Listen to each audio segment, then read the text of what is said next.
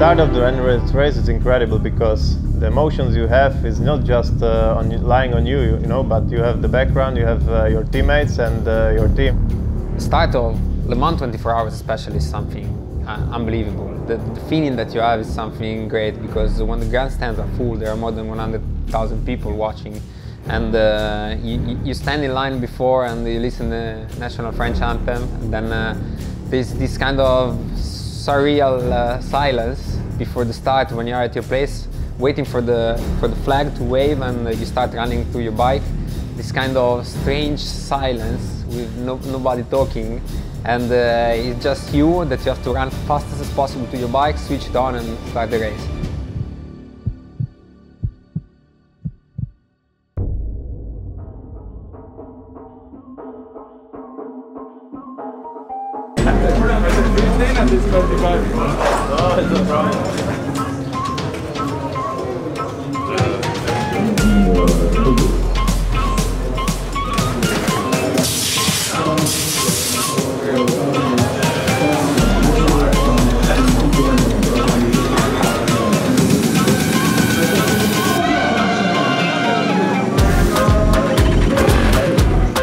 At the Le Mans start, the bikes are located in front of the riders on the other side of the street, which means the rider have to run from one side to the other, jump on the bike, start the bike and start the race.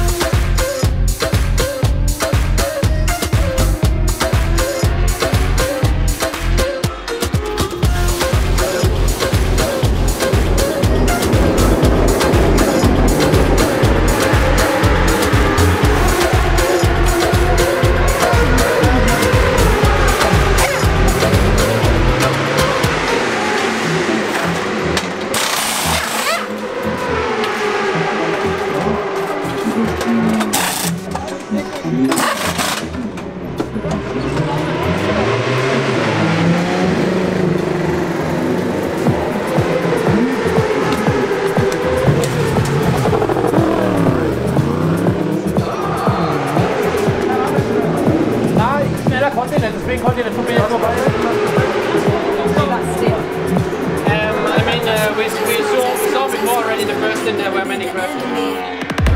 I wanna say something. You got dynamite. That smile's gonna be the end of me. I bet you taste like chocolate. Can I have it for free? An explosion. That smile's gonna be the end of me. You cannot lie over my time. You cannot lie over my time. You cannot lie over my time. Let's take it back. You cannot lie over my time. You cannot lie over my time. Let's take each other.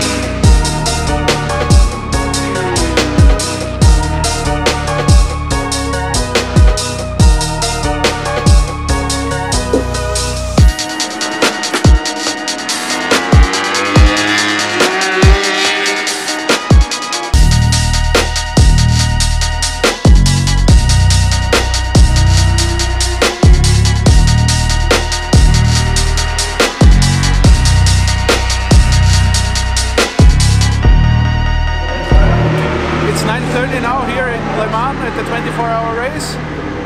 At the moment, Karel is on the bike. He will finish soon, and the next one will be Marvin on the bike. At the moment, we are on position 2. We are nearly 40 seconds behind the leader, and we will keep our pace to see what happens in the night. Yeah, I mean, I was on my 4th stint. Was going pretty well. First, Karel catched up to YART for over 10 seconds, and myself for some seconds, so we were like 20 seconds behind them.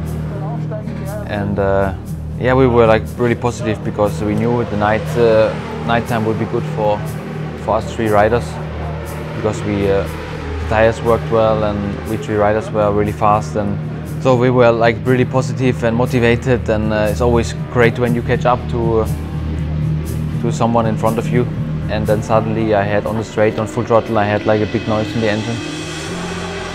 And after the bike felt like a tractor, so it was like really slow and no power. And I just could go back to the pit, and I knew something broke because it was a big noise.